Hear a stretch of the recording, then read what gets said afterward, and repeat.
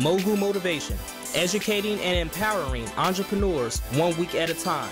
Presented by True Stories Media. And I am your host, Antoine Twiz Taylor. Good morning, ladies and gentlemen. Thank you for tuning in to another episode of Mogul Motivation. Welcome back. I'm happy that you are here. If this is your first time listening, this podcast is for the aspiring entrepreneur who is trying to get over that hump and make things happen.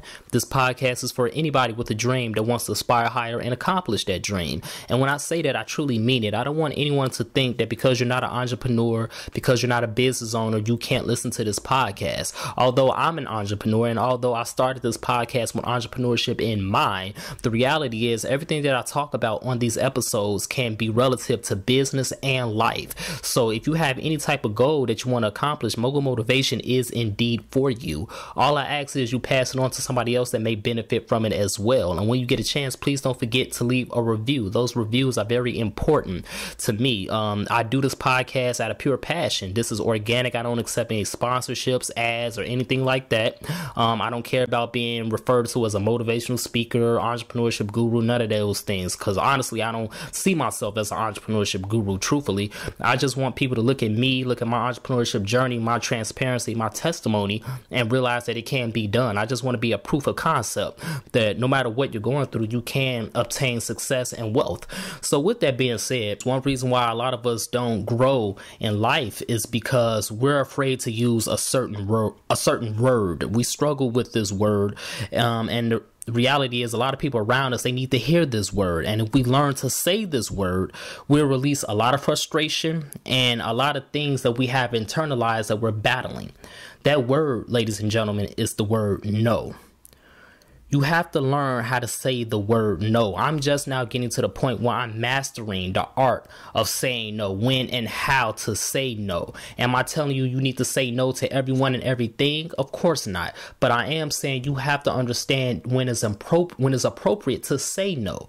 Because see, the thing is, a lot of us, we say yes to a lot of projects and to a lot of things that we don't really want to do, right? You know, so if somebody came to us and they want to collab on a business venture, and although our heart really isn't in it, and although we really don't care too much about it, we'll still say yes, or we might say maybe to the person because we don't want that person to view us any differently. Or, you know, if you don't want to go to a certain event, if you don't want to do something, we always will say yes or something in between yes and no because we don't want to hurt anybody's feelings. We have to learn how to say no because you got to understand, once you start saying no, people are going to respect you more and you're going to gain credibility. You're going to gain confidence in yourself because when you say no to others, you're ultimately saying yes to yourself. You ever agreed to do a project that you really didn't care about and you dreaded it? I have. I've done that plenty of times. And you know, your heart isn't in it. So therefore, it is not fun anymore. It seems like that job that you hate to go to, that 9 to 5 that you hate so much. And your business shouldn't be like that. Your life shouldn't be like that. You shouldn't have to feel obligated to do things that you really don't want to do. Because see, when you do that, now you're dampening your growth and you're hurting the person that you agreed to do it with. So if you said yes to your coworkers, to your staff, or to another entrepreneur on something, and you really didn't want to do it, now you're doing more damage to the relationship as opposed to if you would have said no in the first place. If you don't want to do something, you have to say no. You have to, because see, business, life is all about chasing peace and freedom. I talked about this on previous episodes. What sense does it make chasing freedom and peace if you're doing things that you really don't care about? You should only agree and say yes to things that you're 100% passionate about.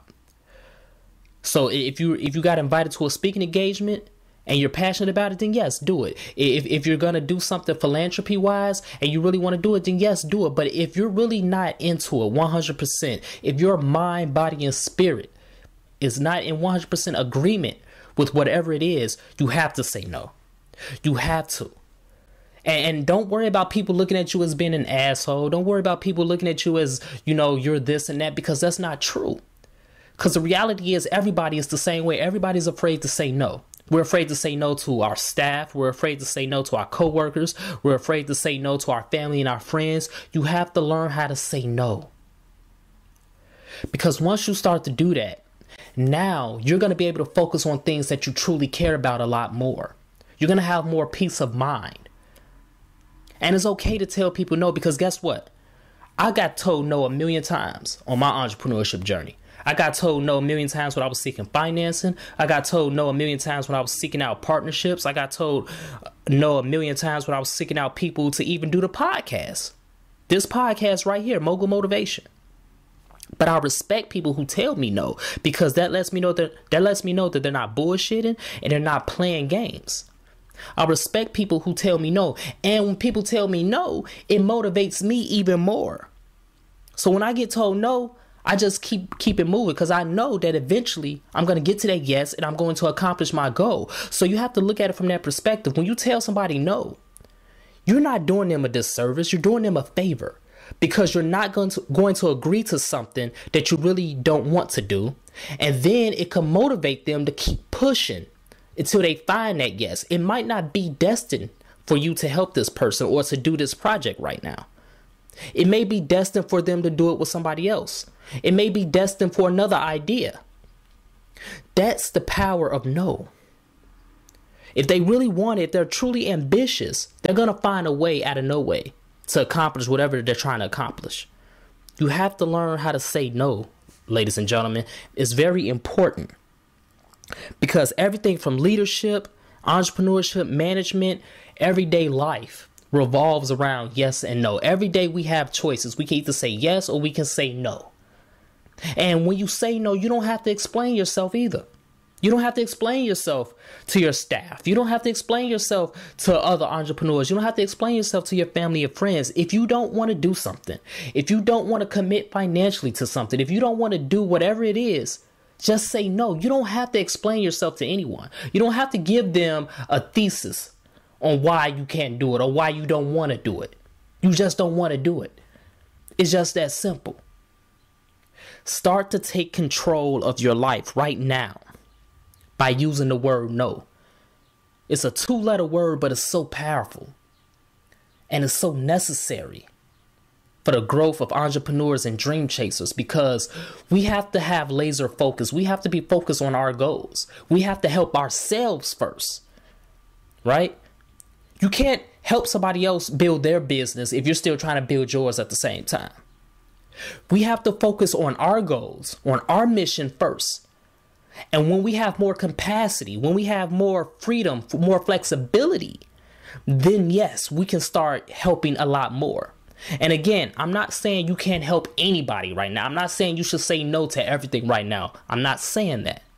But what I am saying is, if you know it's going to take more time than what you can commit, if it's going to take more financial commitment than what you can, if it's going to take more energy than what you can give at this point, you have to say no. You have to. You can't overstretch yourself in anything that you do. You can't continue to damage yourself by trying to help everybody else out. You can't damage relationships by helping people out when you really don't want to help them out and you know you can't help them out. You have to say no. So that's my message this morning, ladies and gentlemen. It's okay to help people. It's okay to do the right thing. But if you know you can't at this moment, and if you know you really don't have your heart in it, you have to say no, no matter what it is. So let's continue to work. Let's continue to imagine reality. And don't forget that this one magic word will relieve a lot of pressure and a lot of stress off your spirit in entrepreneurship and in life if you just tell people no at the right time. Have a great day. I'll talk to you next week.